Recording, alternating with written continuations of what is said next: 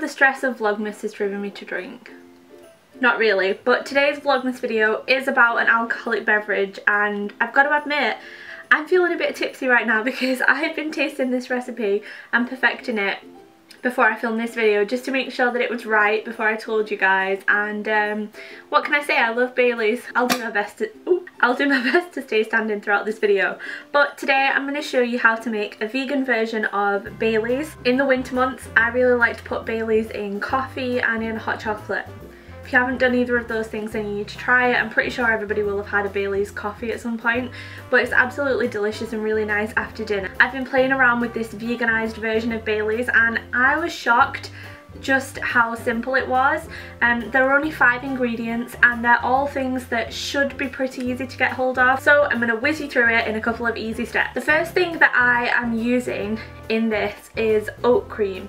This is by the brand Oatly, and this is an alternative to single cream. I know that Alpro do a rice cream and also a soy based cream, so you can find any kind of single cream, or you could even make your own oat cream. I really like this. This is 250 ml, so it's just over a cup. So if you use a carton like me, use one small carton, 250 ml. If you make your own oat cream or use another one, then 1 cup of oat cream. Then I added 3/4 of a cup of milk, so I use soy milk. There are only 3 more ingredients now. For the 3 remaining ingredients, this will determine the taste of your Baileys. Start with 1/2 cup of all of these, but have an extra 1/2 cup on hand that you can adjust it. Some people like Baileys more alcoholic, some people want it sweeter, other people more bitter. So these 3, I'm gonna recommend that you have a cup, but add half first and then add it to taste. So the first one is coffee. You just want to brew some black coffee.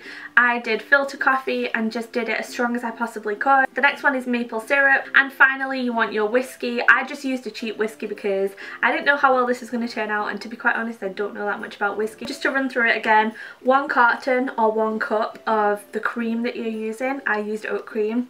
3/4 of a cup of whatever milk you're using. I used soy milk. And then 1/2 cup to a cup of black coffee, whiskey and maple syrup or another kind of sweetener, and tweak those last 3 to taste. And voila, you will have a nice pitcher of vegan Baileys. This will keep in the fridge for a good few days, especially if you've got it in something like a mason jar that you can keep airtight. But to be quite honest, especially at this time of year, I would not be surprised if it does not last that long. Cheers. I hope that you enjoyed this video. I'm going to go and drink this Baileys now. Let me know if you make this, and don't forget to tweet me a picture or Instagram me or put it on my wall on Facebook.